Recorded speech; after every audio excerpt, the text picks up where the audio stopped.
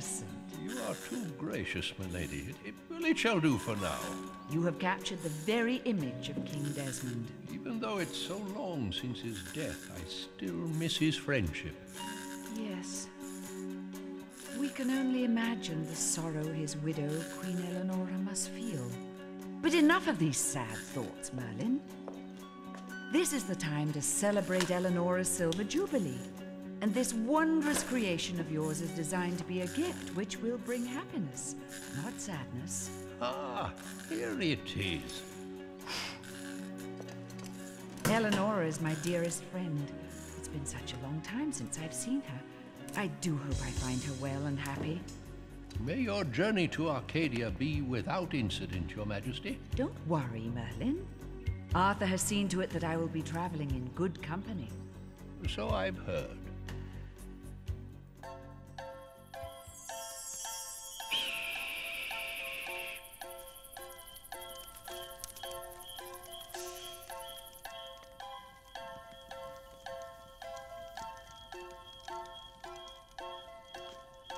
So, a Silver Jubilee is held for an anniversary of 25 years? That's right, Arn. And a Golden Jubilee is held for an anniversary of 50 years. And a Diamond Jubilee is to celebrate an anniversary of 60 years. 60 years? Are there monarchs who have actually ruled for so long? Just and fair monarchs tend to rule far longer than the others. And King Arthur is destined to rule the longest of them all. What a kind thought, Arn. Milady, we didn't hear you approach. We've been keeping watch for movement from without the camp. Not within. Please, be seated again. I didn't mean to startle you. With the Arcadia sentry towers so close, we have little to fear from intruders. I hope we didn't disturb you with our conversation. Not at all. It's just that after so many days of travel, knowing that tomorrow I will once again see Eleonora, I find myself almost like a child. Too excited to sleep. If I may ask, my lady, how long has it been since you last saw her? Too long, I fear. Not since her husband's funeral. 10 long years ago. Yet the Queen and I have known each other since we were children. I've known Rowanne and Arn for less than 2 years, and our friendship feels so strong already. I can scarcely imagine it any stronger. You were too young to know, Valiant. But people often change as they grow older.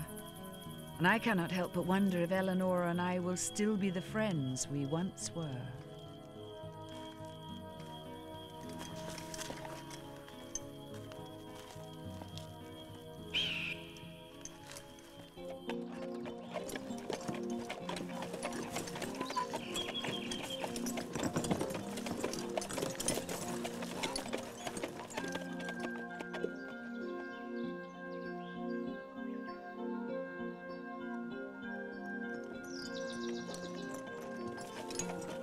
Merlin told me that the signal fires atop these towers can relay messages across Arcadia faster than a bird can fly. Why are there no such towers in Camelot? Camelot is much larger than Arcadia. It wouldn't be practical there. And how did you come by that information? You're not the only one who talks to Merlin.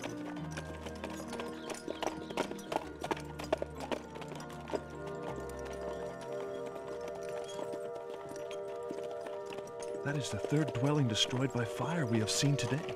Perhaps the sentry towers do not offer as much protection from intruders as we might think.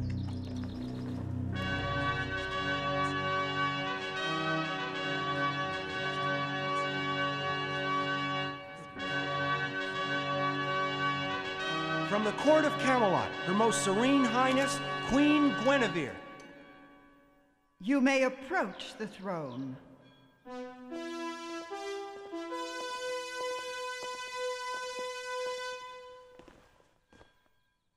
I bring warmest greetings to this court from His Most Royal Majesty, Arthur of Camelot. The crown is honored by such greetings. They're acting as if they've never seen each other before. Shh, Arn. Don't you know court manners when you see them? Lord Chamberlain, I grow weary and wish to retire to my sitting chambers. As you wish, my lady. Oh, and see if that group from Camelot would care to join me. Excuse me, my lady. The visitors. Gwen! Nora! You look wonderful. It's been so long. You haven't changed a bit. I haven't changed. Look at you. At last. Now that's more like it. Oh, Arthur's wonderful. One can only wonder what she has to be so happy about. If you will excuse us. I get the feeling there are dark secrets in this sunny kingdom of Arcadia.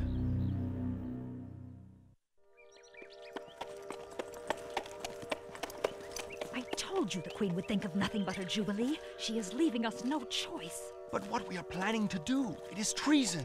Is it treason to save a kingdom abandoned by its monarch? We must do it, and we must do it now, no matter the cost. Yes. I think it's time for us to begin unraveling some of the mysteries of Arcadia.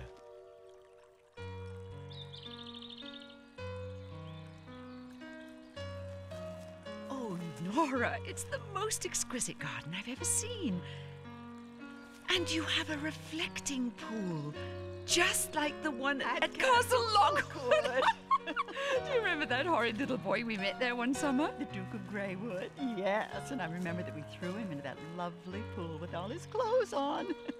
Do you remember how we used to play in the pool at Lockwood? Dare we? No one can see us.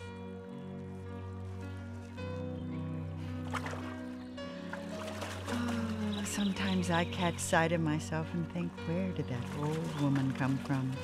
Wasn't it just a few days ago she was a little girl playing in the garden with little Gwyn? You're not old, Nora. Not you. You know, Gwyn, on the inside I don't feel grown up at all. I still feel like a giddy, frightened little girl. Some days I feel just the same. Your Excellencies! Your Excellencies! A moment, please! They are from Camelot. Tell them nothing. Forgive my interruption. I am... We know who you are, Prince Valiant. I am Lord Algar, and this is my sister, the Lady Glenellen. What is it you want from us? My friends and I are eager to learn more about Arcadia. We've never seen another realm so much like Camelot. Our King Desmond was a close friend of King Arthur's. They shared the same dreams. But our king is long dead, and his dreams died with him. I'm curious, Lady Glenellen. How is it that such destruction can occur with so many sentry towers so nearby? If you wish to know about the farmhouses, I suggest you ask the person responsible, Queen Eleonora. While I follow those two, you and Rowanne go back to the castle and find out anything you can about it.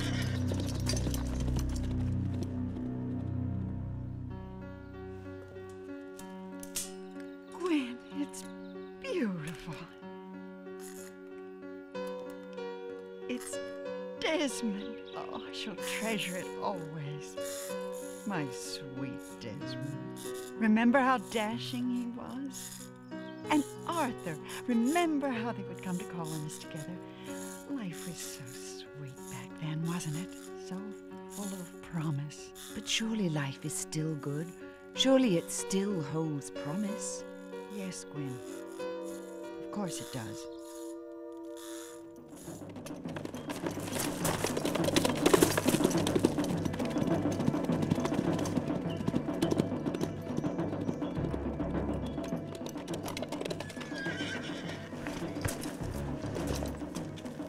Sir Mordred, we are in desperate need of help. How wise you were to come to me. Mordred.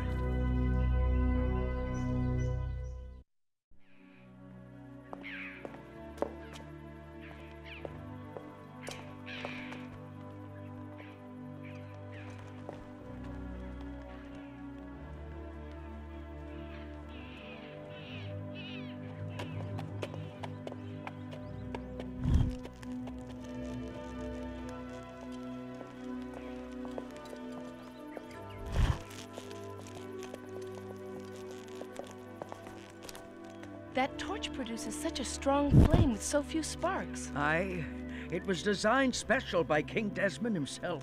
When it came to controlling fire, he was a genius, he was. It's a shame that others in Arcadia do not handle fire as skillfully. We have seen many burned-out dwellings in the countryside. Those fires were no accidents. 'Twere royal punishments. Punishments? For what? All manner of things. It don't take much. Go read the proclamations, lad. I got me work to do.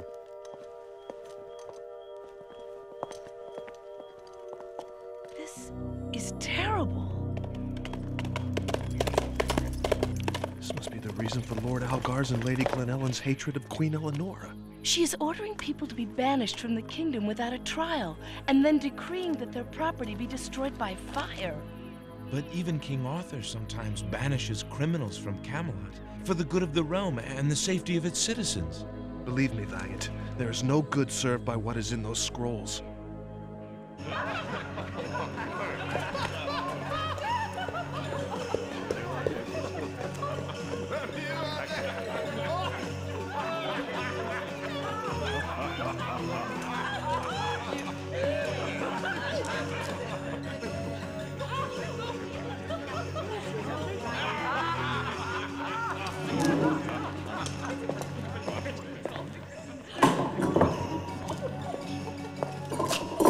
What is it that you feel so important that you take me away from Eleonora's banquet, Valiant?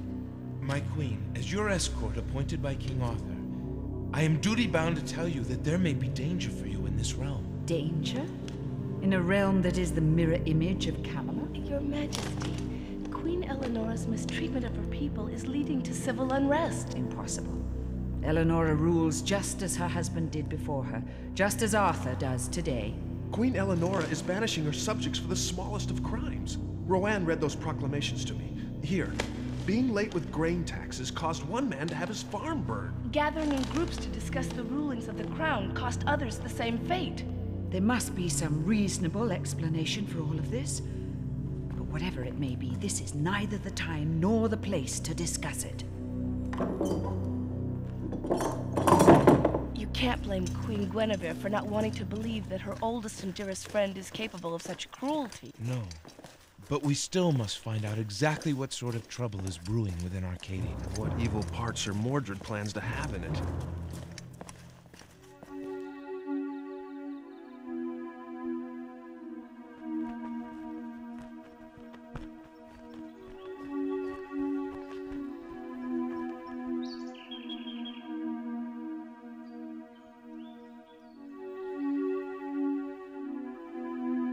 It's taken most of the night, but I think we're finally making progress. The final line of sentry towers is laid out along this ridge, and this is where I saw Lord Algar and Lady Glenellen ride into Mordred's camp. Any attack from the direction of his camp would be seen by these towers and no others. And we have learned that the troops who are stationed at 3 towers are employed by Algar and Glenellen. An order to withdraw the troops from those 3 towers would leave the entire kingdom open to an invasion by Mordred's army, especially if the invasion came this evening while Queen Eleonora's Jubilee is being celebrated. And why should anyone give such an order? Because Queen Eleonora dispenses justice without mercy. Please, milady, you must speak with her.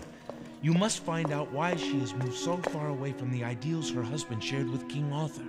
Valiant, you are asking me to insult one of my dearest friends. It pains me to say it, Your Majesty, but Queen Eleonora may no longer be fit to rule.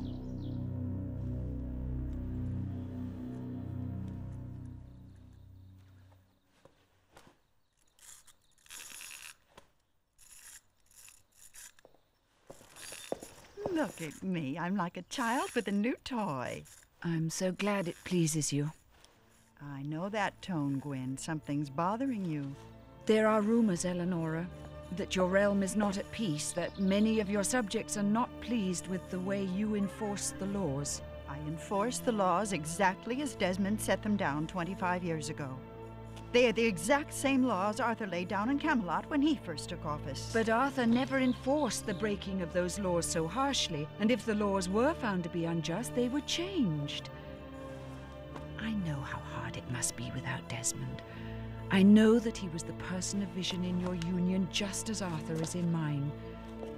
And I know how hard I would find it if I would ever have to rule alone, without his vision to guide me.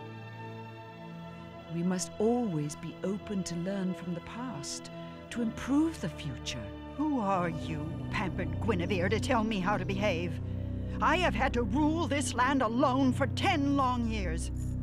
Without Desmond and his laws to guide me, I must do what I think is best to protect his kingdom. Nora, perhaps it's time to change some of those laws. Change Desmond's laws? Betray his memory? Never! How dare you, Gwyn? I thought you were my friend. Instead, you seek my ruin just like Algar and Glenellen. No, Nora, please. I am your friend. You must listen. You may be making a mistake which could cost you your life. Get out! Get out now!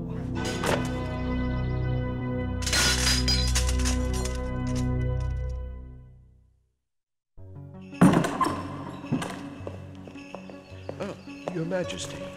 All festivities planned for the Jubilee are to be stopped immediately. My lady, The Jubilee is cancelled. The Crown has more important matters to consider. Have you finally decided to consider the welfare of your people, Your Majesty? Your traitorous impertinence has become intolerable, Glenellen. Arrest this woman and her brother. The charge is treason. It has begun. Arn, Rowanne, attend our queen.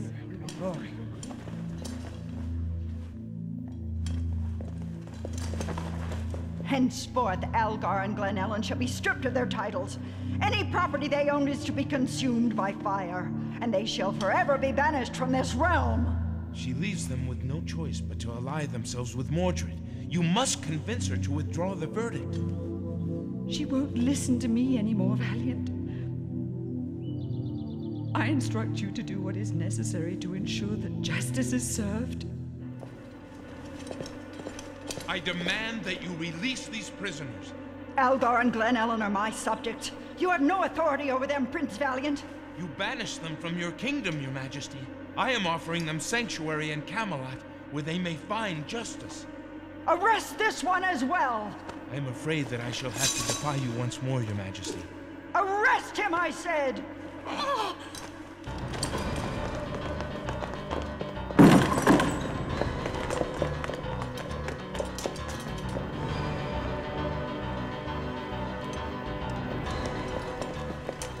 The courtyard is that way. We can't let them ride to the border to alert Mordred. But they ran that way! The signal fires!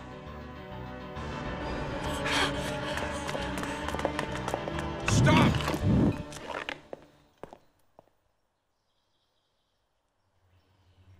I cannot allow you to signal Mordred. You'll not be able to stop both of us with a single arrow. Don't be so sure.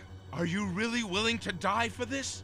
I am willing to die to save Arcadia from Eleonora's tyranny. Even if it means handing your country over to the likes of Mordred? After a few more years of Eleonora's iron-handed rule, our people's spirit will be so broken that it won't matter who our ruler is. At least with Mordred, we have hope. Am I really that terrible? Have I gone so wrong that you would willingly ally yourself with such a monster? At least Mordred listens to us. And he's promised us a voice in deciding what's best for the kingdom. All they're asking for, Nora, is what we wanted when we were young. A chance to shape the future. Remember how it felt, Nora? To be young and full of hope. Oh, Gwyn, I have forgotten. Look at what I've become. I thought I was preserving Desmond's dream, and all that I was doing was trapping Arcadia in the past. You tried to tell me, and I wouldn't listen. I'm so sorry. Come, talk to me. I am ready to listen. I am proud of you, my friend. So very proud.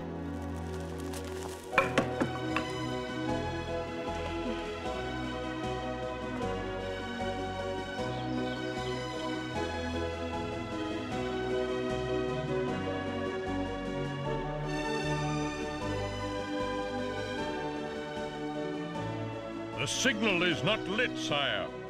I can see that, you fool. Give the order to strike the camp, and know that Arthur's hand is somehow behind this.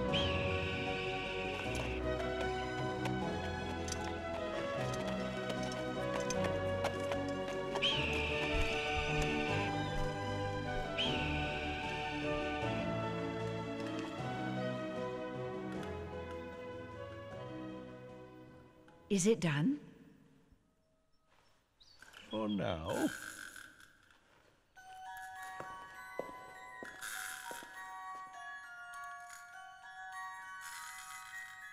Oh, Merlin, thank you so much for coming. It was truly wondrous before, but now... Now it is doubly so. Yes. Sometimes it is on the winds of change that we hear life's sweetest melodies.